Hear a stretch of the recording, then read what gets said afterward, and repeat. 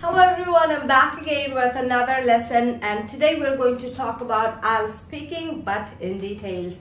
How should you prepare? What should you say? How are the questions gonna be? Everything is included in this video. So there are three parts of IELTS speaking test. Part 1 is interview. Part 2 is the cue card, and part 3 is discussion. The exam will start with the interview part, where you will seek permission to sit down, and the examiner may ask you, how are you doing? And after that, they are going to ask you all the personal questions that they want to know about you. They will also want to see your passport or ID, so they might say, can I see your ID or can I see your passport? And then you're going to be like, yes, here you are, or here you go. Sure. Don't say yes and give that to them. Don't do that. Okay, so the interview part starts with your personal questions, like do you work or study? You can say I study, or I work, or I do both. Basically, I'm a student, at the same time I work for. And after that, you're going to give the information about your study and your work as well.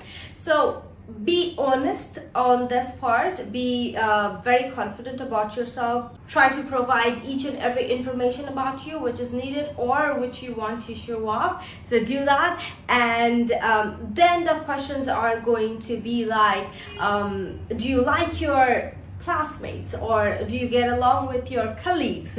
Which part is your favorite one in study or in your work? What is your role at your workplace? So in detail. So it's going to be very personal, and you should know everything about yourself. I know it sounds very easy that, okay, I just have to talk about myself, but when you are going to face the examiner, you will be confused and nervous as well. So you should know about yourself more and more, and practice talking about yourself in front of the mirror, or you can also talk to someone and play roles as an interviewer and an employee or a candidate. Okay, so after that, it will take 3 to 5 minutes, and after that we will start the part 2. So what do we have in part 2? Part 2 contains a small topic which will have 3 to 4 questions, and you will have to talk about 2 minutes on that. You'll have to talk for 2 minutes, and to make sure that you talk about 2 minutes, not less than that, and maybe 10 seconds more than that. You have to practice a lot. You can use a stopwatch at home and practice the timing. That will help you a lot to figure out the timing. So part 2 is cue card, and we can have different topics on this. It can be a person, it can be a place, it can be your job, it can be an object or a holiday or a time.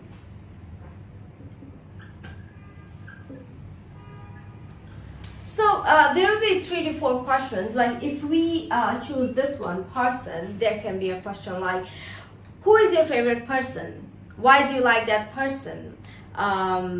Did he help you with anything? What did you learn from that person? So these are the types of the questions that you are going to face, and you cannot answer in 1 word or 1 sentence, because if you do that, you won't be able to cover 2 minutes.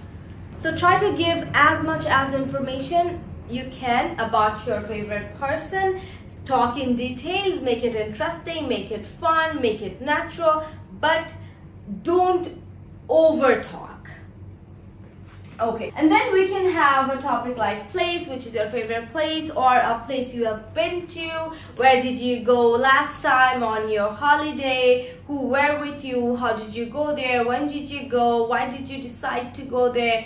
This could be the questions. And job, do you like your job? Why do you like your job? What's your role? Do you get along with your colleagues? Would you like to change your job if you can?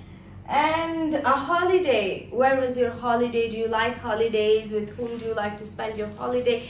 These are the questions. So what you need to do is, there are several topics, sample cue cards on the internet. You can browse and practice answering those questions, and make sure you have a stopwatch in front of you and start talking about it, and notice the timing. Make sure you can talk for 3 minutes minimum, because that will help you a lot in the exam. While giving your speech in the exam, you'll be a bit nervous and a lot of logics will just fly away. So that will make it 2 minutes more or less. So you can try doing that. And then in part 3 we have discussion part. Discussion part will contain different questions connected to the topic.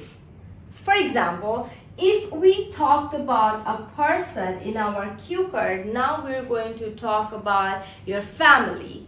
And in this part, you won't have to give a speech. The examiner will ask you questions, you will answer, you will give your point of views. And remember one thing, while you're giving your speaking test, you cannot say the sentences as statements. These are all your point of views, POVs.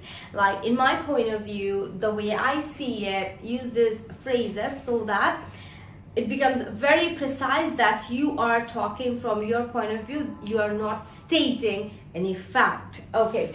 And if the topic is on job, there can be what's your aim in life, what you want to be or what you want to do in the long run, how do you want to help the people of your country or the society. It could be anything, but yes, it would be related to part 2. And you will have a normal discussion. Don't try to stretch it, don't try to make it long. At the same time, don't answer in a very short sentence. You can answer the sentences and then give enough logic to support those sentences. So these were the 3 parts of IELTS speaking. I hope you've learned something new today, and you have known something new about IELTS speaking test. And to know more, follow our classes.